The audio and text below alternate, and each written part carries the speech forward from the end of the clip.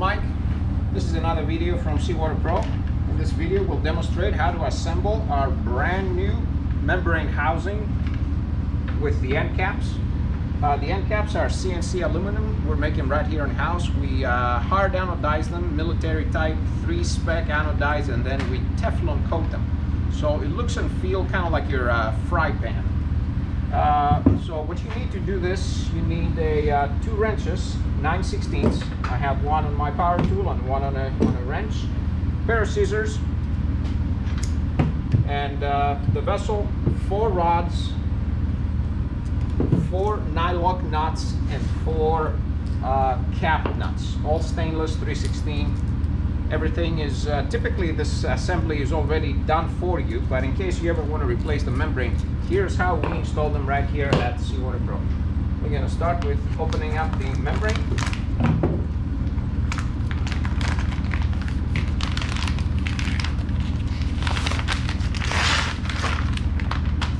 Caps come out.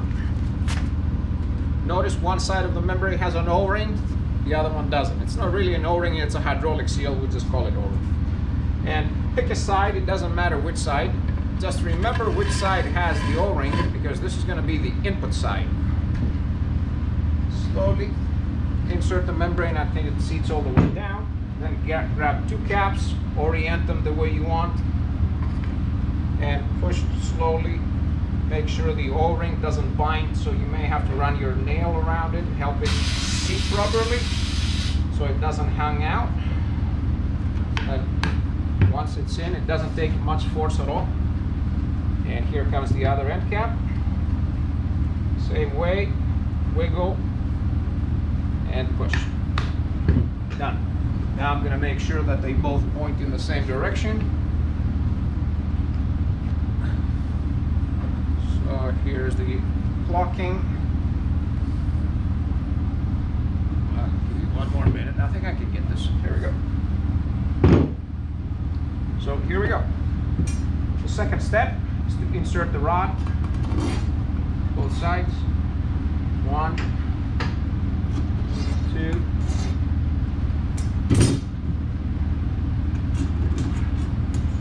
3,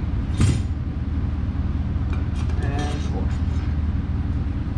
There you go. Then we take the cap nuts, we thread them down all the way, 4 sides.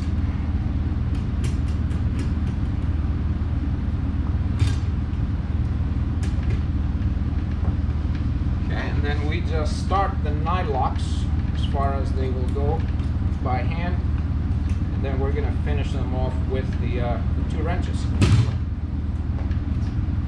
This is not a rocket science, and you don't have to have a torque wrench. I will explain why in a minute. So pick any one and torque it down until it stops. Excuse me, wrong sides. The capped side is 5/8. The nylock side is 9/16. And here we go. I'm going to put this at the lowest setting, number 1, and start by snagging these 2 up. Okay, there's 1. Then I'm going to go diagonal to the next one.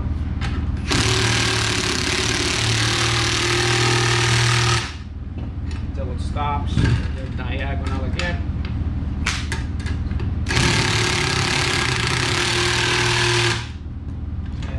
More.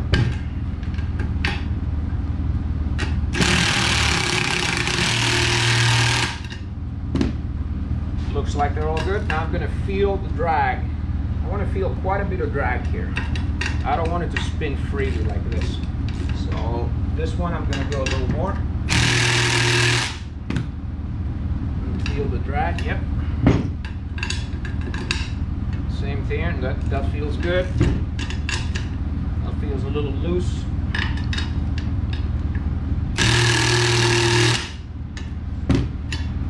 And just want these under a little bit of tension. And that concludes the assembly of our new membrane housing. Thank you for watching.